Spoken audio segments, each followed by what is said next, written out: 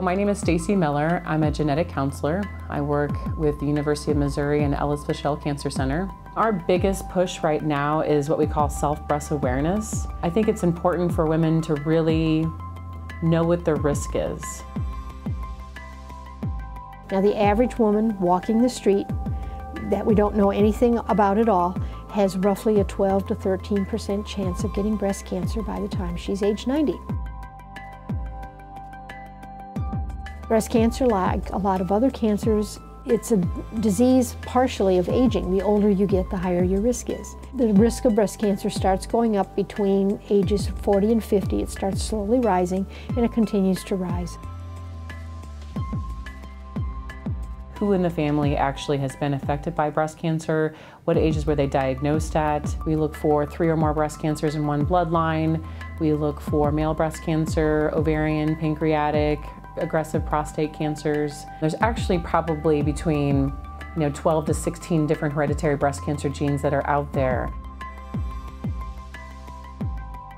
Our overall exposure to estrogen can slightly increase or decrease our risk for getting breast cancer, meaning when we have our first period, when we have our first child, when we go through menopause, how many children have we had, did we breastfeed, did we take birth control, fertility drugs, hormone replacement therapy.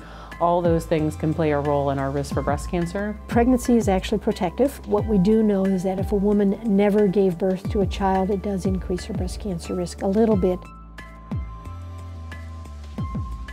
I think the biggest ones that they are surprised about when it comes to breast cancer risk are alcohol and obesity. We have found that if you drink 1 alcoholic beverage on average per day, it could increase the risk for breast cancer by as much as 11%. And obesity puts you at a risk for multiple different types of cancers, but it definitely has a big impact on breast cancer because one of the biggest sources of estrogen in our body, other than our ovaries, is our fat cells.